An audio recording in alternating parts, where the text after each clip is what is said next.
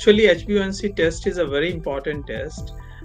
जैसा कि आप जानते हैं कि हम शुगर जब चेक करते हैं या तो खाली पेट फास्टिंग या आफ्टर मील आइदर 2 घंटे या रैंडम शुगर कराते हैं, उससे हमें इंस्टेंट उस वक्त के शुगर का पता चलता है। But if you do HbA1c test, it gives you a history of last 3 months.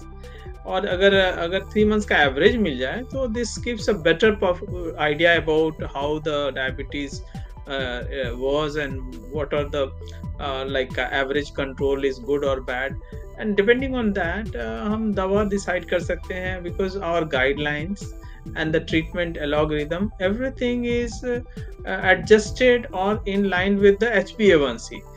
एक रीडिंग पे जाके हम डिसाइड नहीं कर पाते कि कौन सी दवा देनी चाहिए, नहीं देनी चाहिए, whether the drug is needed or not, control कैसा है। So it is always prudent to have HbA1c test every 3 to 6 months. It is all about the calories which you consume। हम दिन भर में कितना लेते हैं, एक मील में हमारा कितना कैलोरी इंटेक है, वो ज़्यादा इम्पॉर्टेंट है।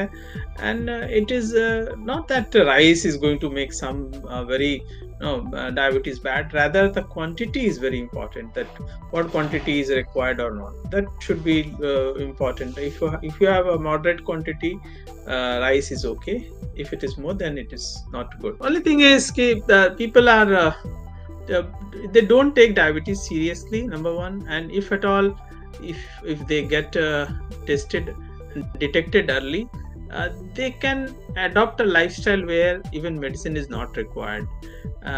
They can make a change in their day-to-day living and their eating pattern and exercise pattern, that can save them from a person who has to take regular medications।